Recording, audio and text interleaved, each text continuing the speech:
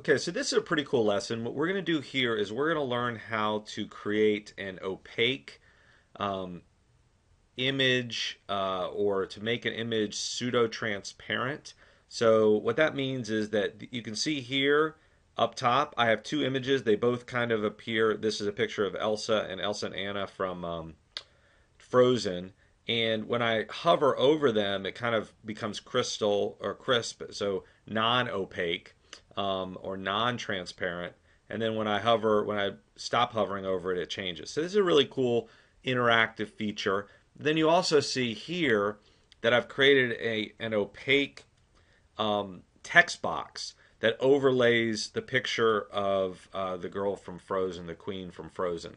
So we're going to do both of these. We're going to create an image that turns transparent when the user hovers over it, and we're going to create a transparent text box on top of an image. So let's go to our code here. You can see I just left your space. So the first thing that we want to do is we want to have our two images. So if I click here, we have our two images here, but we haven't put our code in, so nothing really happens. So the first thing that we want to do is we want to create an image, and we're going to make it opaque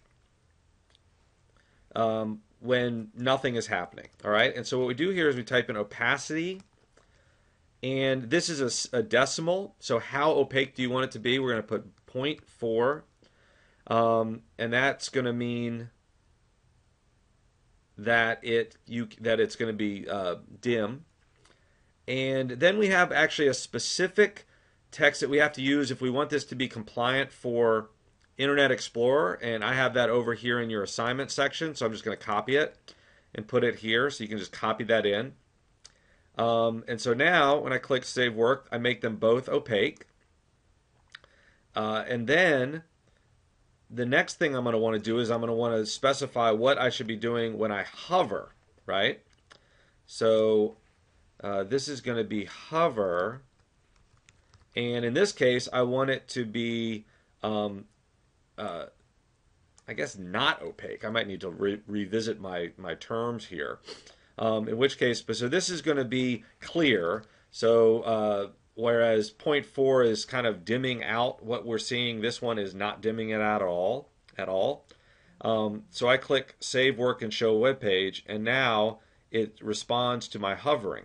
Okay, so you can see here all I have to do is specify one level of opacity for the image, and then when have my hover pseudo class occur, and it changes the opacity. Okay, so that's the first step. Now the next thing we want to do is we want to have a background, a div class background, and a div class trans box. And that is going to be for our text box. So now right now you can see we have our text box, but there are no codes at all. So the first thing that we're going to want to do is we're going to want to create a background. And what I'm going to do here is I'm going to say div background, right? So that's using my class tag. And let's make it width of 600 pixels. And we'll do a height of 350 pixels.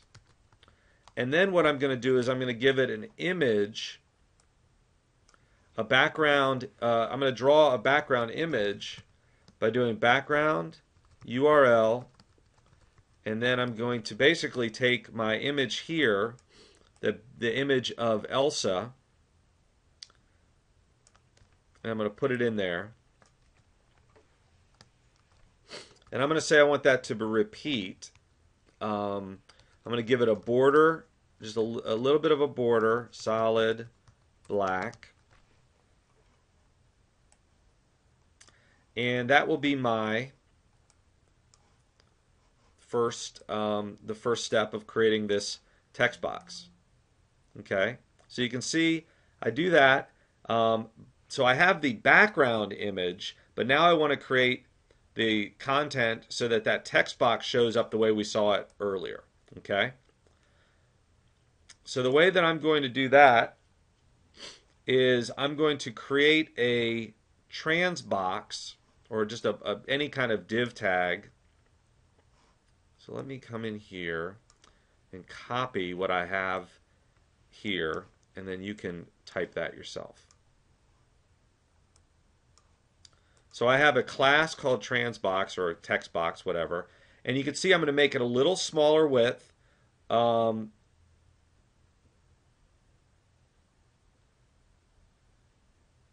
is that? Oh. Okay, so I made one change here. Is I want this to be 350 pixels instead of I think I had it put in as 250 accidentally. All right, so let's make that change. And then we click here and we can see that we have a big background image. Now I still have some text here. I haven't created my opaque text box yet. I just have the text defaulted in there, so it just shows up against the background. But that's what I'm going to do right now, is we're going to create our text box. And I have that labeled as a class of called transbox. Okay, so what do I do here?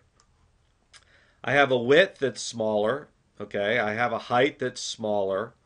I have a background color of white. I have a border, and then I have the opacity of 0.6. So it's going to be, it's going to have some of the same levels of transparency or opacity that I have there. I think actually opacity is the reverse of transparency. Transparency is when you can see through it. Opacity is when you can't see through it. So this is making it so that you can't see through it by putting on this type of image here. But it's changing its dimness. So I'm going to click Save Work and Show Web Page. So you can see here that I have it so it's not the same size as my background.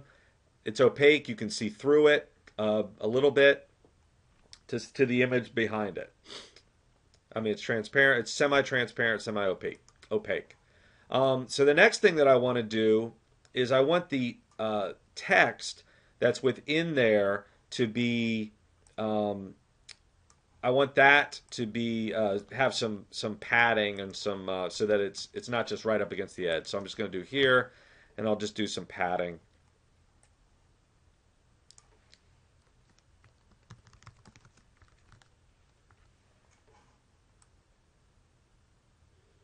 And I think I want to have a margin.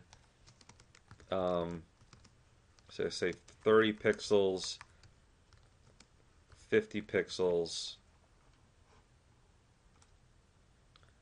And I'll do font, weight, bold, and I'll do the color of red. Okay, so let's to review. Transparent means you can see through it. Opaque means that you can't see through it. So I'm making this text box sort of semi-opaque, semi-transparent. If it was fully opaque, like this, then